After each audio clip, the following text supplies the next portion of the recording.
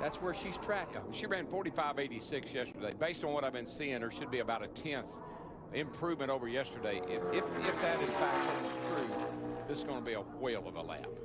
Mike, I know who else she's going to give some competition to this year on another award. I think that Sprint Cup Series most popular driver award with Dale Earnhardt Jr. pretty much has been a lock for the last few years.